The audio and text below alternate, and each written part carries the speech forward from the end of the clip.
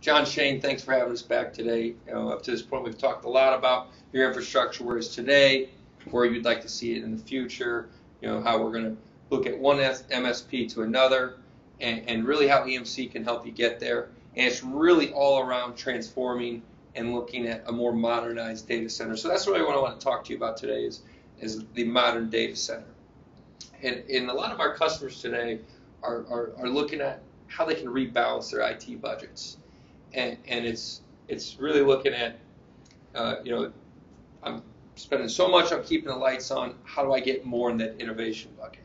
And today we're seeing about 30% of IT budgets being spent on innovation, whereas 6 years ago we were seeing about 15%, and it's doubled, and it's pretty consistent with your environment, right? And it's really all about transforming the way IT is consumed today and how your infrastructures are built out today, right? And we really look at it as two major transformations happening today to get more of that budget into that innovation bucket, right? So, and one has to happen before the other. So, in the first one is around IT transformation, and that's really looking at your infrastructure and how do we optimize our infrastructure to be able to take cost out of that keeping the lights on bucket and move it into the investment piece of it, or the innovation piece, right? The second is around the digital transformation. And like I said, the IT transformation has to happen before we start looking at this digital transformation. And it's no secret today, with the Internet of Things and mobile applications, data is exploding, right? You looked at yours from last year, your 2x from last year, and you anticipate to be 5x in the next 3 years, right? But that's where all the value is in that data, right? To be able to analyze it, to be able to aggregate it in some called data lakes, and be able to get predictive analytics, which we've talked about with your sensory data that you're looking to get off your machines, be able to predict a failure in a part. And what that will do is get better yield out of your production, ultimately making you more profitable, right? And so we look at that as a cycle. And then let's talk about this notion of modernizing the data center. We really look at it as 3 different phases. One is the infrastructure itself. 2 is around automating the service delivery. And 3 is around transformation, or transform the people and processes. So we look at a modernized infrastructure. It's really about that converged and hyper-converged that we've discussed in so much depth at the briefing and in our meetings, right? It's about that pre-engineered, pre-manufactured system with compute, storage, and network, all in one system. And ultimately, when we look at it, it's all around the VC messaging, around the blocks, rails, and racks. So with the blocks, that's your Cisco compute, switching, and you got your EMC storage, and you got your VMware hypervisor, really for your mixed workloads, critical applications, where you need the data services and the resiliency that you're used to, right? When we talk about the appliances, it's really, from plug-in to 15 minutes later, you're literally provisioning VMs on it, right? It's great for your edge sites, like we talked about. Not all edge sites are created equal, so we have different configurations for each of them. There's 2 terabytes, 22 terabytes, and the best part is it ties into the block strategy, where we have one management layer over all your appliances and blocks at this point. And then to briefly touch on the racks, basically commodity x86 servers with all software defined. For hyperscale, we see a lot of our service providers using it. Not there yet. Hopefully one day you are, right? But right now it's probably not the right fit for you. And all these converged systems are really built on 4 different pillars of modern architecture that we say. So the first being flash, with 3D NAND technology, and the commoditization of flash, we're seeing cost be much more economical. Scale out, which we talked about it with Extreme I/O. Every time you scale, you're adding compute, network throughput, and capacity. Cloud enabled, and software defined. So cloud enabled, we've talked about this before, how we're able to do cloud pools, whether on-prem or off-prem. We're able to do cloud boost for long-term retention of data domain. Software defined, we have some offerings around that right now. I know you're interested, but not there yet, right? And to give some examples of some of these pillars and how we've helped, and I want to mention one customer specifically. It was a hospital in this area. They were having a lot of issues with their VDI login times, really 7 minutes on average per login time. We put an Extreme.io brick, which is scale out, and flash in their infrastructure. We took their login times from 7 minutes to 3 seconds on average. And they estimated that they would be able to see another 10 patients a day, netting them anywhere from $3 to $5 million per year. So pretty drastic changes, right? Any questions thus far? No, it all sounds really good. Great.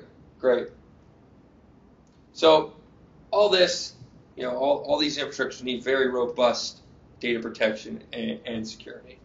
And I can say with complete conviction, we're the best in these. 60% market share in data protection, and our RSA security division dominates the market completely.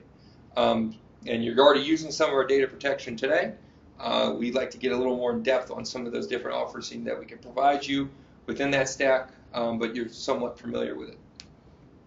The second phase is around automate service delivery.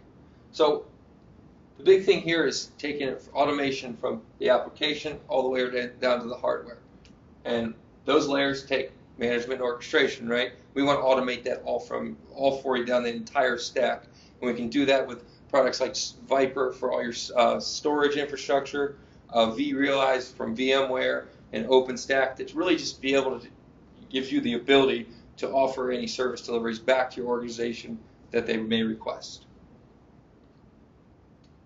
The third phase is around transform the people and process, right? And what this is basically saying is, we want to take your admins and turn them into architects. And we want to be able to give you the training to get you there. So a lot of customers ask us, how can we do that, right? And that's really where our global services come into play, helping educate those admins to become architects. And then what that does is make you more relevant back to the business. Really, this whole thing is just trying to make you more relevant back to the business. And we don't really have a lot of the educational resources internally to make that happen, though. Is that something you guys are Absolutely. Our global services department will be able to provide that education for you, whether it be around cloud services. I know that's not something that you guys want to get into, but application rationalization, whatever it may be, we're able to assist in that. We have a lot of experience in all these different stacks with our global services department, and helped over 15,000 customers be blunt through this transformation process. It's great. Okay. So we did a study where we really survey. We surveyed 1,000 different customers, and what came from this survey is those are going through this transformation, right, that we just talked about, whether it be modernize, automate, or transform the people and process. They're seeing their costs driven down like 24%, right? And of that cost savings, the business has said, okay, that's great that you're saving this, in whether it's keeping the lights on, you're taking it away from that, or different avenues that this modernization is getting you to. We're going to give you 40% of that back to invest into more innovation, right?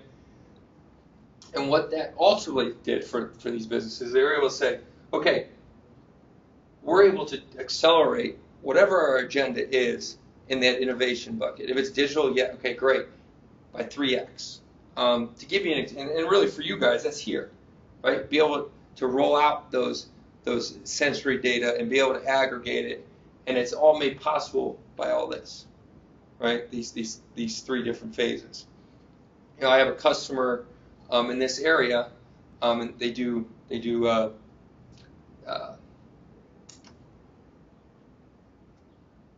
smart meters. Excuse me, had a little brain fart there. They do smart meters for utility companies, and we put in this infrastructure. We put in a VBlock, We automated a lot of their processes, and what they were able to do is they were able to aggregate all that data faster.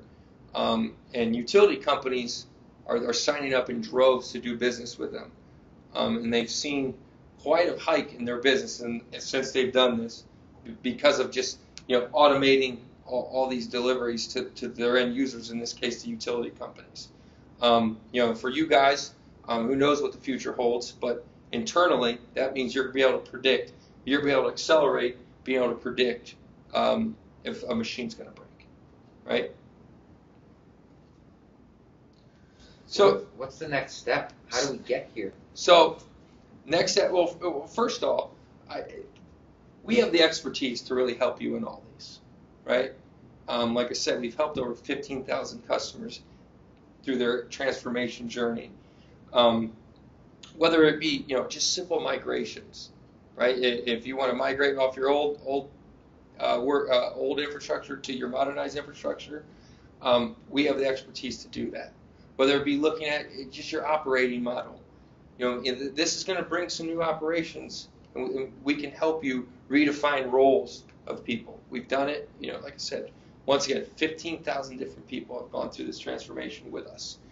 I guess a good next step, we've already started looking at your application tiers and understanding what the meaning is back to the business. We've already started to talk about some of these infrastructure steps, but we really haven't honed in where you are in this journey. So we would like to get a better understanding of that, and do some more assessments to get that understanding of where you're at. And I know that Thursdays typically work well for you guys, so I'd like to come back next Thursday at 2 p.m.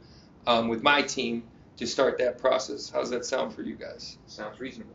Okay. You guys have any questions other than that?